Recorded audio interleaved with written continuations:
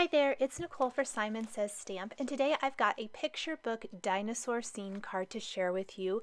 This features lots of new dies from the recent Simon Says Stamp release, Friendly Frolic. These dinosaurs are 3 of the, I believe, 5 that were released with this collection, and they're super fun to create some really cute card designs. I like the dinosaurs not only for they work for anyone, but I think they're also really great for boys. Sometimes it's hard to find really great products, whether it be stamps or dies, that work for guys, and I think that this would be a really fun boy card.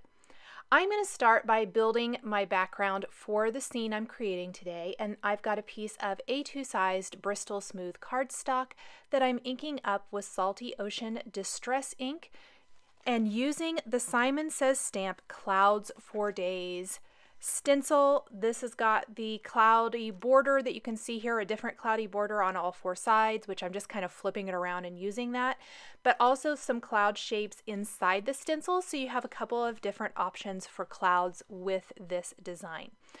I am just kind of gently inking my way. I want the whole background to be covered. We're only going to be seeing a peek of this, but it will kind of peek through the foliage from the Leafy frame die. So I want this entire background to have some great cloud, just to help build that depth and dimension we're looking for in a scene card. This is a card that is going to be entirely made up of dies, with the exception of the stamped greeting. I love creating cards that are all die cuts. Now, I did my die cutting off camera to save some time. That Leafy frame is beautiful, it's intricate, and I used the Gemini die cutting machine to die cut this, and it worked perfectly. I'm also taking a little 1/8 inch score tape and going around the edges. That works really well for this particular die. This is really thin score tape. It's nice and sticky, and I'm going to purposely leave the leaves loose. We're going to line this up with our background and put down our bottom layer, which in this case is the darker of the 2 leaves. Now, I'm not going to line up the 2 leaf borders I have, because instead of building dimension only, in this case, we want it to be the illusion of really full foliage, and so in order to do that, I wanted to flip it and rotate it. I guess just rotate it, not really flip it, to kind of have it off, not even offset. It completely doesn't line up, but it still works great. But before I adhere that, anything I want to go behind that, I want to adhere. You could tuck the dinosaur underneath once you get started. I found it a little bit easier for this Brontosaurus to go ahead and put him down first, and then I will add the second layer and kind of finish with my other 2 dinosaurs. This is also when I decided I needed to probably add my sentiment, and I'm really trying to figure out what dinosaurs to use. You can see over to the right of the screen, I originally thought I would use this other dinosaur, and I die cut all of the pieces, and I'm just going to save those for another project. It really wasn't working with where I wanted to put my sentiment and what dinosaurs I wanted to use. I just couldn't get them to fit, and instead of forcing it and maybe ending up with something I didn't like as well, I decided to just go, like I said, save those pieces. I can always use them for something else, and I kind of decided to use the pterodactyl instead up high, which balances out the design so much better than what I was trying to do, where I was trying to put these 3 dinosaurs along the bottom edge of the card, and it was just way too full. Now, the Stegosaurus, I want to be partly behind a leaf, which is one of the reasons I did not put any adhesive behind the leaves when I put down these borders, because that way I can tuck part of the critters back behind and part of them in front, whatever makes the most sense.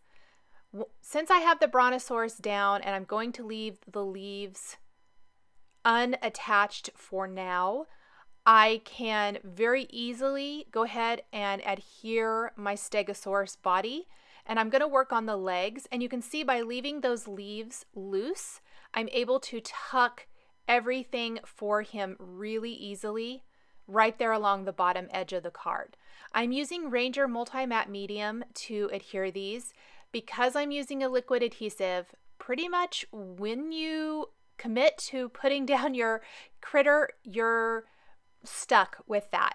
And because of that, you want to make sure you kind of know where everything's going ahead of time. I like to use a jewel picker. I'm also using my Spellbinders Tool-in-One. It helps move things around. And I'm using acrylic blocks to hold everything nice and flat. When using liquid adhesive, it really helps kind of hold everything down, flattens it out while the glue dries. And it's just one of my favorite tips for working with a liquid adhesive. Now don't forget the eyes. There's lots of options here. I like to use cardstock eyes, so I generally die cut them from black cardstock and just inlay them into the critters. But you could also use Google eyes. You could use stickers eyes. You could use Nuvo crystal drops, a black pin, whatever you want to do. Now I have already adhered all of these critters, just paper piecing them all together, and then comes one of my favorite parts of a project, and that is finishing details. Finishing details are what make your cards and your critters come to life.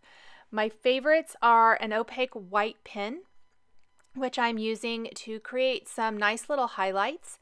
I also really love Nuvo crystal drops for adding texture, and that comes in the form of adding lots of little drops in different sizes. I added those to the underbelly and then the kind of inside wing sections of the pterodactyl. When dry, because these are so teeny tiny and they're all different sizes, it creates this really great texture rather than an enamel dot, which we use our Nuvo crystal drops for a lot. This is one of my very, very favorite things to do. I love how it feels once dry. So I'm doing that for the pterodactyl. And of course he has the white highlights all over too. And it helps to work in small areas when doing highlights. That way you don't miss an area so much. So I'm working on the Brontosaurus now. And anything hidden back behind the greenery I just left, I did not worry about that. We're going to add highlights to our Stegosaurus. Kind of just working with the two dinosaurs down here first. And I decided to add eyelashes to everyone. I just like how that looks on these. Gives the eyes a little bit more character, I think, with a fine tip black pen.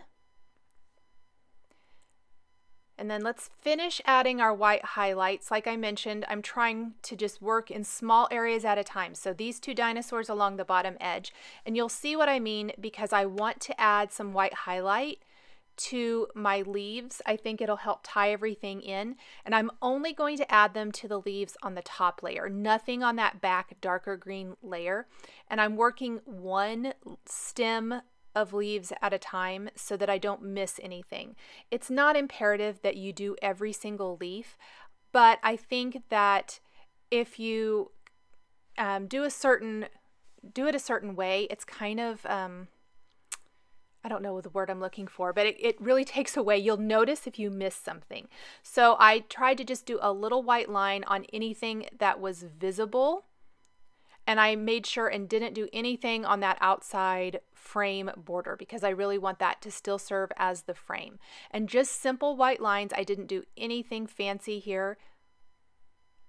Another fun thing that I think would be really cute would be to take Nuvo crystal drops and add some little dot detail to the leaves. That's something else I really love to do. I'm not doing that for this card, but I will add some little droplets throughout the design, add some fun texture and character to the card. Now my other favorite thing to do, which is so easy, is glossy accents on certain parts of the design to make glossy raised finish. In this case, the spots on the Brontosaurus, on the Stegosaurus, and then of course the spikes on the Stegosaurus's back are all covered in glossy accents. and when that's dry, it will have a glossy raised finish, which I love. And my favorite die of all time, probably from Simon Says Stamp, is this Mini Hearts. It's been around for years, and it's always the perfect finishing touch. I'm going to do a trio of hearts here on my card, and I think that rounds out the design nicely. And I'm going to cover those with glossy accents as well, so that they are a glossy raised finish once that's completely dry. Now I'm going to take a couple of shades of Nuvo Crystal Drops in a couple of shades of green. And this is where I was talking about. I'm going to add these throughout. So some around the leaves, some on the leaves. Most of them are going to be on the leaves. And this is just going to help add some texture and character to the outside edges and the greenery portion of the design. And I used Woodland Green and Green Apple, I believe. The exact color names are listed and linked below the video here on YouTube. And my lighter green, I think, maybe was clogged a little bit, so I had to use a little straight pen to get that out. And that's why I just squiggled a little line over on scrap paper.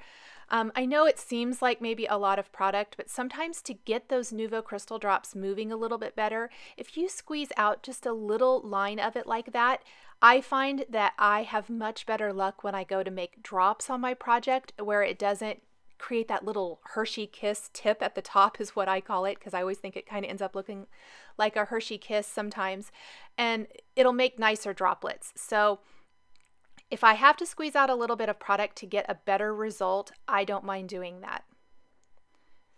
Once I have this all finished, I did decide, I thought some little white highlights on the eyes would help give a little more character to my critter. So I'm just adding little dots to the eyes.